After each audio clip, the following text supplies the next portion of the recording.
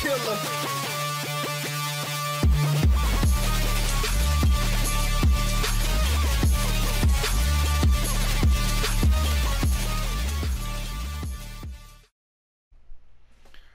What's going on, guys? It's Gamer here, back again with another Boruto episode review. Today we're reviewing episode 16, and the title for this episode is Crisis: The Threat of Failing. And basically just this entire episode is more or less centered around Denki and Iwabe, mainly and throughout the whole episode. And I really liked the episode, kind of just personally myself, because all these episodes in the past couple weeks have been, you know, they felt really fillery, and it didn't really seem like they had a place like in the whole series as a whole. But this is definitely like a really fillery episode. Actually, it is rather a filler episode because it's more so a character development episode between Denki and Iwabe, and I didn't mind it really whatsoever because it more so gravitated towards those two characters rather than Boruto, and I really liked that because to me it felt like Boruto was starting to get like really stale and boring, just kind of seeing Boruto do whatever he does on a daily basis and not seeing any other character doing what they need to do on this specific day. So the title of the episode is literally what's going on. Basically, Denki is having troubles performing it like any ninjutsu and such other things. And the beginning of the episode actually starts off with Denki trying to climb up this wall and using his chakra and, you know, infuse chakra into his feet so he can walk up the wall, but he can't do it because, like I said before, he has trouble actually performing any sort of ninjutsu in general. And so this whole episode is basically him trying to just get the knack of having chakra control and use the flow of your chakra to be able to put it down to your feet so you can climb up the wall. And that's basically it. Another part of the episode with Iwabe is that he really sucks at like written tests and such other things, and so Denki is actually really better at that rather than ninjutsu test and whatever such other things.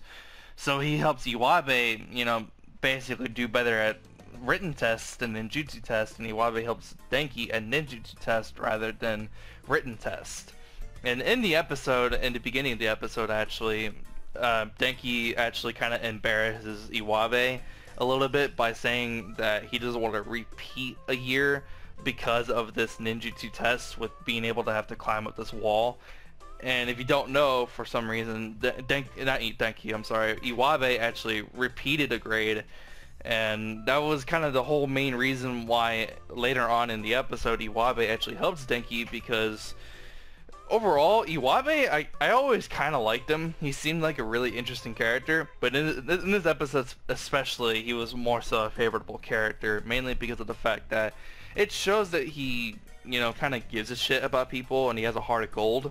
And so he helps Denki without asking for anything in return, and just kind of helps him, you know, help him control his chakra a lot better. And, you know, and Denki asks him if he's doing okay, and like his homework or whatever stuff like that, just anything about like a written test, just such other things, right? And Iwabe actually tries to kind of lie and hide it from him, and he's like, oh, I'm doing okay, you know, it's all just whatever, right? And then something really cliche happens. His like a paper or a test or whatever flies out of his pocket that he had kind of like crumbled up in there. Denki grabs it, sees that it's like horribly incorrect in almost every single answer, and that's pretty much it. You know, from there on in, they kind of help each other out mutually, so that was really good. I forgot to mention this, but really early in the episode, after the whole like stuff happened with Denki not being able to climb up the wall, excuse me, Denki is still trying to climb up the wall, right? And then Metal Lee actually shows up, and he's trying to explain to him, maybe you should start off by like trying to get the hang of doing like actual like physical training and shit like that, and a whole bunch of other things. So they go to this area, and then they start climbing up this wall, I guess, this rock wall or mountain or whatever, right? Metal Lee, of course, because his father is Rock Lee, and we'll get into Rock Lee in a second here. Metal Lee's doing, you know, pretty well. He's climbing up this wall. Denki's not really doing that good of a job. He actually ends up falling off of the mountain, the side of the mountain rather, and Rock Lee comes out of nowhere and he actually helps out Denki and pretty much saves him, I guess. And Rock Lee, when he showed up, I don't know why, I was just immediately laughing because I was like, oh shit, and I thought it was really funny. But something about Rock Lee that changed from part 1 and Shippuden is that he doesn't seem like he's his own character anymore. Rather, his mannerisms and other things seem more like Guy, and I don't know if that bothers me just yet. Mainly because it's just like this one time that we've seen him thus far that I don't really know how to feel about it. But so far, it's like, it doesn't really bother me, but it's like Rock Lee is like Guy now, and then Metal Lee is like Rock Lee from part 1 and such others. And I'm just like, I just don't know how to feel about it yet. I don't know how to feel about it. It's kind of weird. But anyways, we do continue off with the rest of the episode.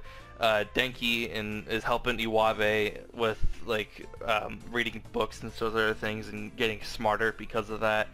And apparently Iwabe has a better time learning when he has to like infuse his chakra in some way. So whilst they're out in like this restaurant place or whatever, I guess, you know, they're eating and while also studying at the same time, Iwabe then hangs himself upside down from the ceiling whilst infusing chakra, of course, to his feet, and supposedly that, I guess, helps him. And the rest of the episode from there on in is basically just Denki and Iwabe helping each other out. Iwabe using his chakra, or infusing his chakra to his feet, so that way he can actually, you know, understand things a lot better than he normally would, whilst Denki is obviously trying to infuse his own chakra to his feet so that way he can climb up walls and other things. Something else funny happens in the episode, and this actually ties into like a really funny moment with Inojin and later on towards the end of the episode. But Boruto shows up to where Denki, Iwabe, and a couple of others, mainly Inojin, Shikadai, and Metal Lee, and even Mitsuki as well. They're all there. They're kind of just watching Denki and Iwabe like teach each other and such other things. Boruto shows up with a couple of with some food, some burgers actually, and he just thought, he was just like, is everybody training well and sort of things, and he thought that they deserved a treat, I guess, and so he bought him some food, and even people that weren't even like really training, he bought some burgers for them as well. They eat it, and then they immediately notice that it's actually just extremely spicy, and it, I guess, doesn't really taste that well, I guess. And Boruto was just like, well, I had the habanero burger from before, that's what I was eating before, and I heard that this was better, and so I thought I would give it a try. He eats it, and then he has basically the same experience as everyone else did. The next part of the episode is Denki and Iwabe are heading towards the academy so that they can go and take the test, but they notice that there is a building on fire, and they want to help, but then they're like, if we don't go to the academy, we could potentially fail the test and such other things. And then the woman is immediately like, well, my children are up there, and I don't want them to die because they're my kids. Fuck you. Iwabe is just like, well, fuck. Someone's gotta help, I guess.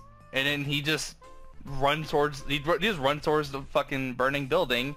He gets in there. He's trying to help out the kids, and then meanwhile, whilst Denki and Iwabe are trying to help out in the burning building with the kids in there, Inojin, this ties into what happened earlier before, like I said, but Inojin and Boruto and Shikadai are wondering where the hell those two are, and then Inojin's probably like, it's probably from those burgers you had him fucking eat yesterday. They probably made him sick, and he says it with a dead-on, straight-ass face, and I don't know if it was intentionally supposed to be funny.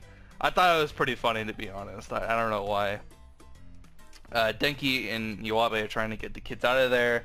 The burning building, of course, so it's going to be a little bit hard. Then they kind of just use the skills that they taught each other, mainly with just being able to climb up the wall, and then, you know, reading books and such other things with Iwabe kind of helped them understand how to activate the sprinklers that were in the building, because apparently those didn't work for whatever reason.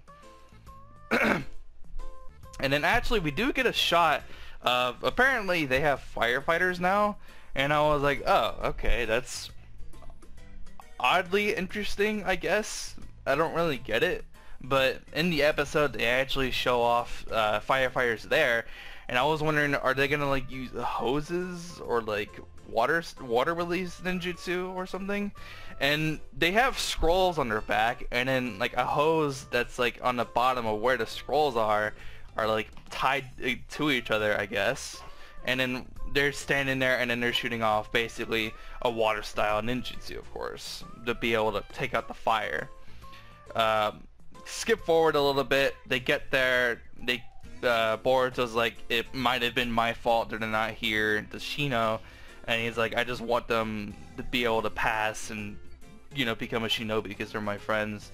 They show up, they're explaining of what happened and stuff like that, and then Shino's like, it's not really that big of a deal for you to take the test because you showed off skills that show that you are worthy to become a shinobi, so you pass. And there's not really anything else to talk about in the rest of the episode. It's just them kind of celebrating that they passed, and then it's the end of the episode, and that's pretty much it.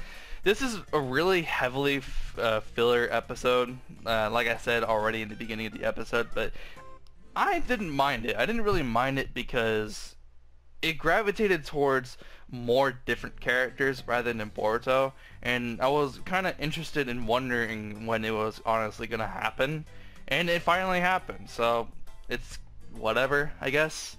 Of course it's not gonna be like super like gritty like how like an episode would be in part 1 and Shippuden, obviously.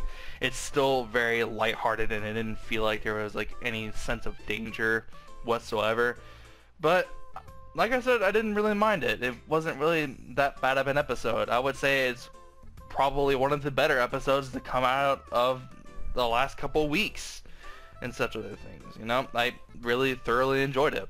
But, you know, what can you honestly do, you know? I keep saying you know a lot, and it's kind of bothering me a little bit. But, what can I say? I liked the episode. You could skip out on it, it's fine if you do, because it doesn't progress through the plot and the story, but if you do want to watch it, I would say it's pretty good. I enjoyed it personally, but, you know, everyone always can watch whatever episodes they want. So, I'm going to go ahead and wrap up the video here. If you guys did enjoy, be sure to drop a like, and if you want to see content just like this, be sure to subscribe, and I will see you guys in the next video. Hope you guys have a fantastic day. Also, if videos come out later than usual, it's because I've sucked my life into Persona 5, and yeah, I'm gonna end the video here. Subscribe, leave a like, have a fantastic day. I'll see you guys later. Peace.